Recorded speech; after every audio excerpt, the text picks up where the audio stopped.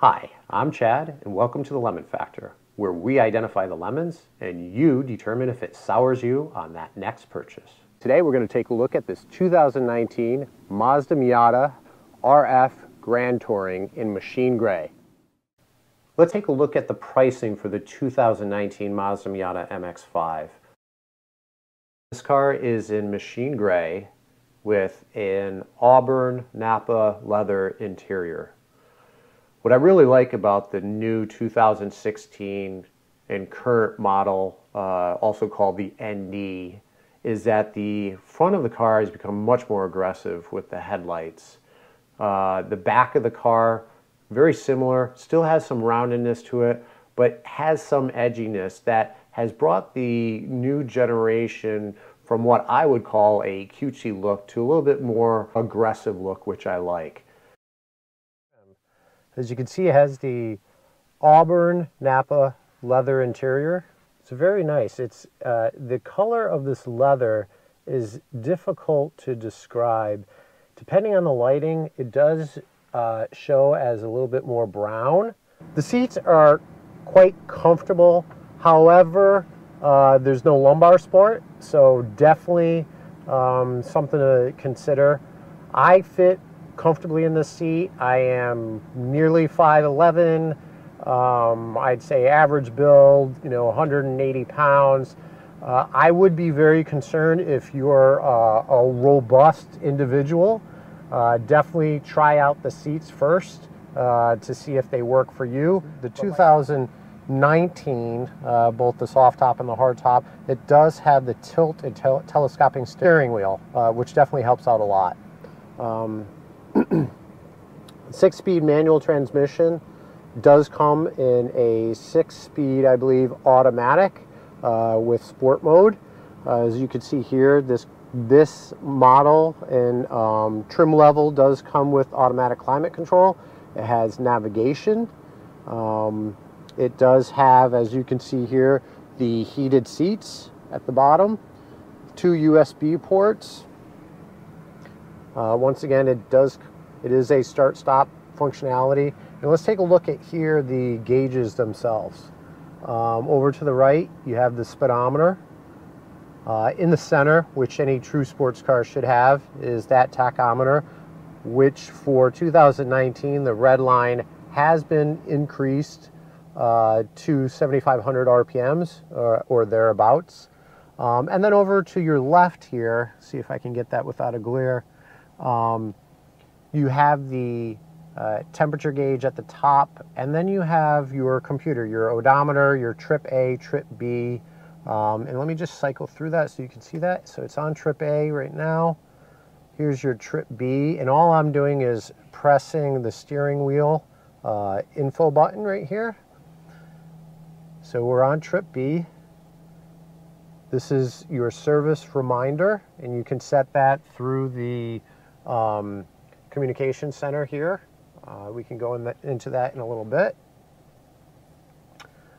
In addition to the service, we also have your gas, how much to empty, and then we flip back to the trip A. Underneath that, you have the outside temperature and your odometer, which you can see here is this 2019 Mazda Miata RF currently has 140 miles, so not broken in yet. And then you have the gas gauge at the bottom. The Miata does call for premium unleaded, so something to consider. Then over here we do have our safety, your traction control, and then your lane keep assist. You have your simple buttons for your windows, window lock, door locks, and your side mirrors. As you can see on the sides here, you do have the color, the exterior color wrap around on the insides. And while this looks really good, at least in my mind, this looks great, and it does that on the other side here. While it looks great, I'd be extremely concerned about scratches and gouges, and that is a common spot where people come in and grab the door or leave holding the door, and any rings or watches or jewelry or just coming and goings, I'd be concerned about wear on that. As you see here, there is no glove box. So as tiny as this vehicle is, it becomes even smaller when you try to store any few belongings that you have. So no glove box. I'm not sure why that is. The fit and finish inside is very nice. So far, me driving it, there's no squeaks, no rattles. You know, it's not high-end materials, but it's certainly not cheap materials. It is mid-grade. As you can see here, you have a different texture and feel, even amongst these three areas, which is nice. It's a nice added touch. So you do have this cubby back here, which is pretty small. Not sure what you'd keep it back here besides just paperwork associated with the vehicle, but it is lockable, so that's good. You have your two cup holders. To me, I don't believe the cup holders would be useful back here, but I think it's the way you store them here, and then you remove them, and they pop right in for when you do need them here, which, you know, I guess in lieu of not having the cup holder itself, at least it's there. At least it's providing you with an option. If you don't care about it, you know, leave it back here. The speakers for the stereo come through the headrest here, and it sounds pretty good. Pretty good when you have the top up. When the top is down, a little less noticeable. When the top, because of the noise, you know, it is a little bit noisy. So let's do that. Let's take a look. Let's take a look at how we put this RF retractable fastback hardtop back.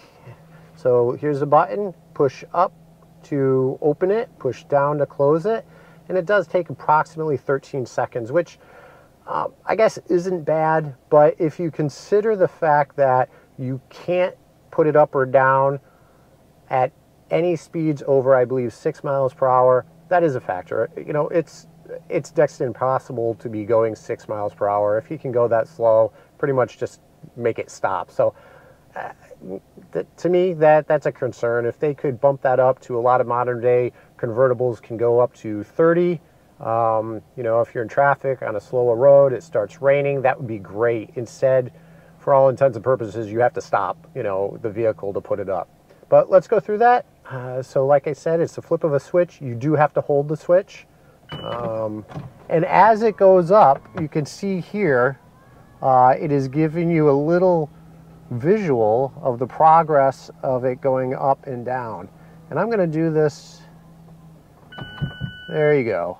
See, what's interesting is when you put the roof down, it does open the windows a little bit, and when it completes the process, it will put the windows back up. But let me show you now, when we put the roof back up, it doesn't do that.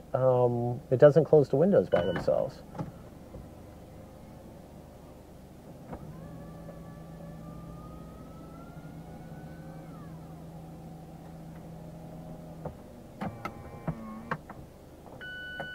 So see, complete, let go of the button, and as you can see over there, that window is still up. So you definitely have to make sure that you put them up yourself. This is like a cockpit in here. It is tiny, it is small, but it wraps around you. It makes it very intimate. You definitely have a feeling of, you know what, you're kind of one with the car. You're not getting into a big boat. You're not being driven by the car itself. It's kind of like you're one with the vehicle. One last thing, a concern for your passengers here, you know, talk about lack of room. I don't know if this is being picked up, but you have, yeah, that should, you can see here, there's a big hump here. So the first thing that I notice before I get going is very difficult to grab that seat belt. You know, it's not hooked up to the I believe it's called the B pillar back here. It's hooked up to the seat, and it's certainly not one of these things that you grab around if you're used to grabbing your seatbelt with your left hand. I think you have to grab it with your right hand and pull it down. But you know what? It's just another one of those things for a small, sporty sports coupe that you're just going to have to live with. Before I get started, I will comment about the steering wheel. While it's a nice steering wheel in its look, it feels okay. The stitching is really nice. It has this red stitching, which actually it's like a magenta. It's a very interesting color, but it's not very robust. It's not very, I think if it was a little meatier, a little thicker, especially at the 10 and 2, that would be a little nicer. But let's get going. One thing that I will point out already that I really enjoy and is a surprise given that it is a 2-liter 4-cylinder engine is the startup, the exhaust noise, the sound from the exhaust. It sounds something more substantial than a 4-cylinder. So let me do that right now. Let me start up the car here. And as you can see, it does have the push button start. So right away I noticed that it makes all the right noises, right? The shifter is very smooth. The clutch is very smooth. It's very responsive. It's definitely not quiet per se.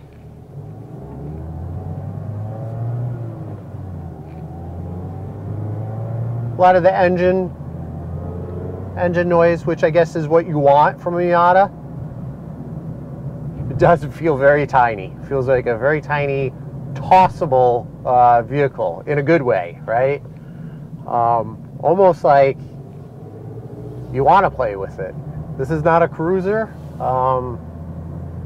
Seems like more of a toy.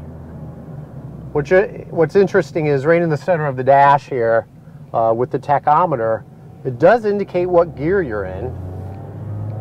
And apparently, as you're driving, if it believes that you're ready to shift, it will give you an indication to shift. It does have the capability to set some user warnings, both visual and audible, meaning that you could set, a chime or a visual flash to go off if, let's say, you're exceeding the speed limit by 5, 10, 15 miles per hour. I do think there's very specific settings that say this is what you can and can't do within these realms. But I think that's interesting. It's probably helpful.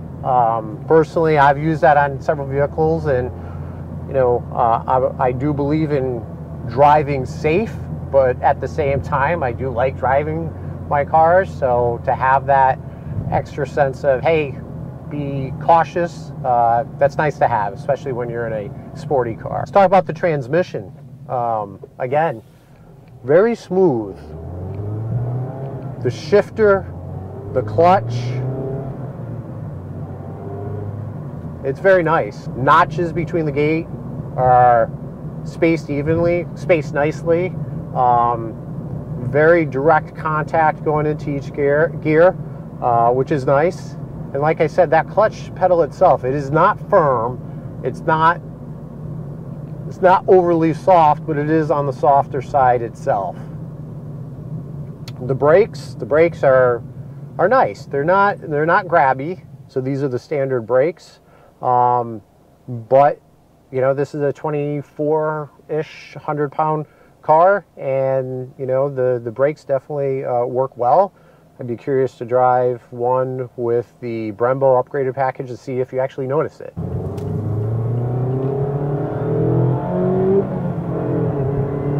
Definitely freely revs.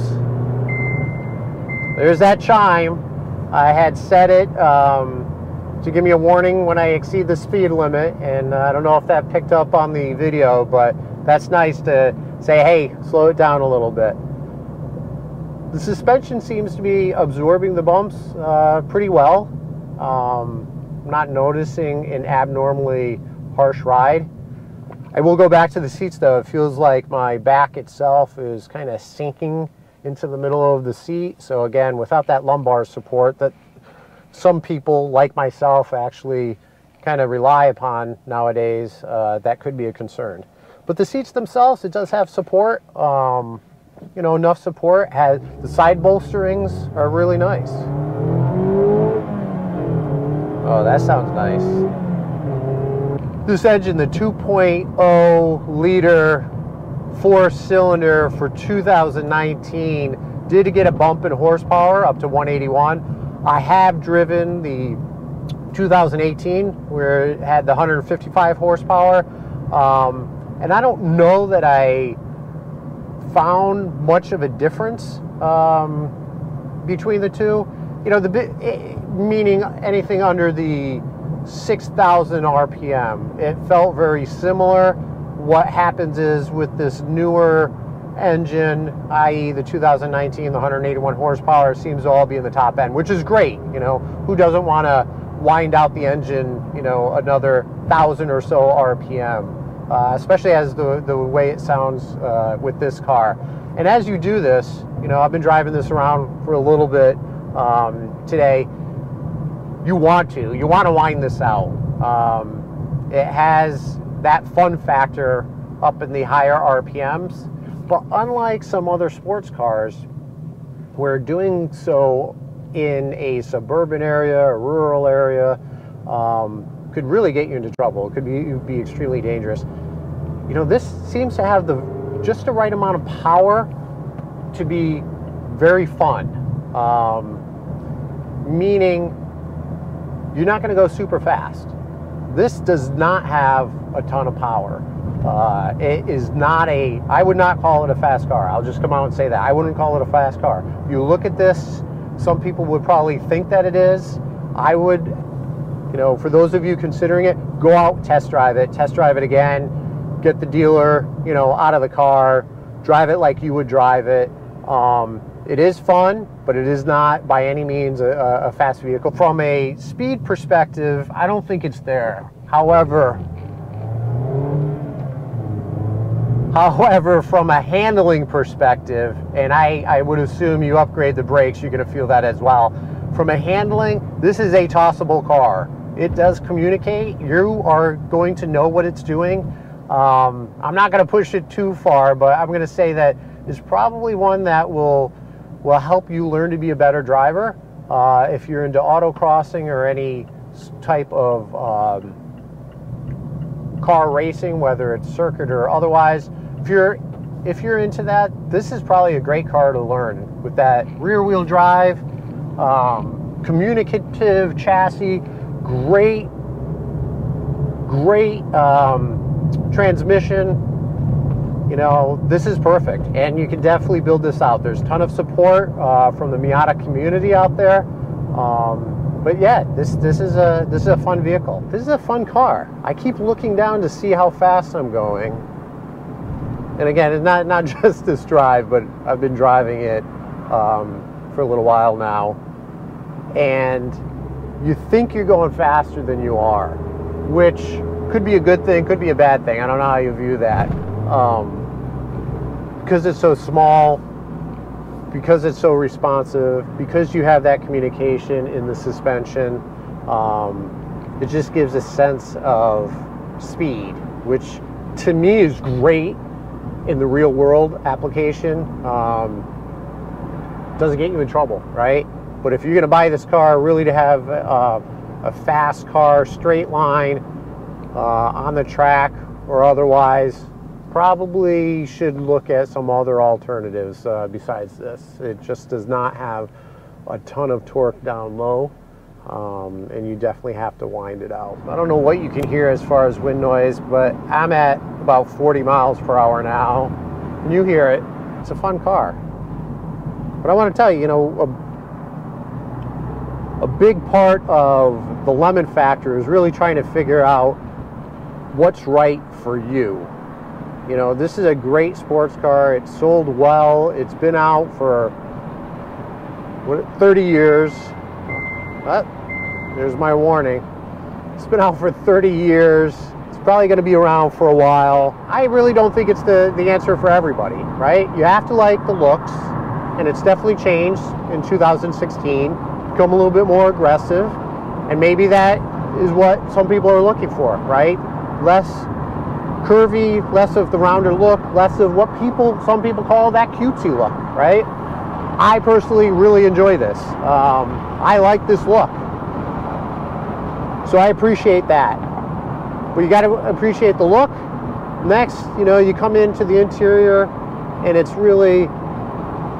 a small car. It is a small car, and it could be very intimate, communicative, and it fits like a glove, and you take that approach. Or you could say, holy crap, this is too small, it's claustrophobic, the seats aren't comfortable, there's no place to put anything, you know, and I'll take a look at the back, you know, show you how much luggage room there is. It's deep, but it's not a lot. No glove box in here. The cup holders are back here. Very interesting, right? So what are you driving it for? Is it your weekend fun car? Is it your second car? Well, then great. You know, you're probably doing all right. If you're trying to make it your daily commuter and your only car, you might have a problem. You know, if you're looking to have passengers, you got a big hump right to the left leg of the passenger. And while that might be fine with you, your passenger may not appreciate this. There are nice features, I will tell you, that if you are driving it, it does have the lane keep assist. It does have the blind side monitoring system. You know, it comes with automatic climate control, the home link transmitter, if you get the right package, the right trim level. Got to make sure you get that. It does have the backup camera, however, you know, that's in all cars in 2019. And then we go to the driving.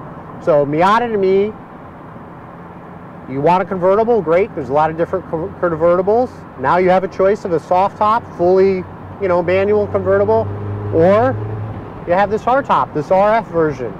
Some people may appreciate that. Maybe, you know, it does add some degree of sense of security and safety. The hard top, that is. So some people might like that. The hard top may make it a little bit quieter. Speaking of quieter, I'm just going to put this window up here just so you can hear me. A little bit quieter with the top up. And then we talk about driving. So let's talk about the driving itself. This is where this car shines, I think. This car, if you're looking for a dynamic driving experience, excellent shifter, excellent clutch, gears are spaced out nicely. I haven't mentioned it, but gets great gas mileage. You know, city low 20s, highway I've already gotten 33 on the highway, almost 35. I did a mix, so great gas mileage itself. If you're looking for a car that handles well, great, spot on, and I bet you can make it even better with some aftermarket shocks, springs, coilovers, for the braking, upgrade braking packages, whether it's for the full rotors, to the calipers, or maybe just some brake pads itself. I'll tell you, you know, the stock performing fine, but if you're competitive, you know, with your vehicles, such as in, you know, autocross, you might want to upgrade them. I was hoping that 181 horsepower, that bump from 155 would be more noticeable, and I just don't feel it. You know, the foot-pounds have increased by 3 foot-pounds. That's negligible. You know, the difference here is, do you want to wind it out to a higher RPM, which absolutely is great. You know, that's a lot of fun. But if you're going to sit here from a dead stop and floor this car, you know, it's not going to break any records. Even though I didn't take it out for a ride on the highway while videoing, I did do so earlier, and there's a lot of wind noise. Is this a car that I would want to go on a multi-hour trip? You know what? It depends. If you're on some back roads and you're on some curvy back roads and you're trying to, you know, enjoy the scenery, absolutely, absolutely. If you are not and you're on some straight highways, freeways, not much to look at, you know what? I could see where some of the wind noise, the tire, the engine itself, it could become tiresome for your trip. So things to consider. Now let's take a look at the lemon factor chart. So we have several lemons here. It's up to you to determine if these lemons really sour you on the car or if they're no big deal. I put these out there because I think these aspects are very important for you to pay special close attention to when you're considering a Mazda Miata, regardless of the trim. Well, some of these are specific to the RF model, but regardless of the trim, go out, test drive the car, get a feeling for it. These lemons that I've pointed out, pay special close attention, and only you can decide whether they're significant enough to sway your decision or sour you on a purchase of a Mazda Miata. I hope this helps. I hope the information provided helps you make a decision. Thank you very much for watching this video, and if you enjoyed it, don't forget to like, subscribe, and please leave a comment. Let me know what you'd like to see as far as reviews, focus areas, things of that nature. Thanks again. I'm Chad with The Lemon Factor.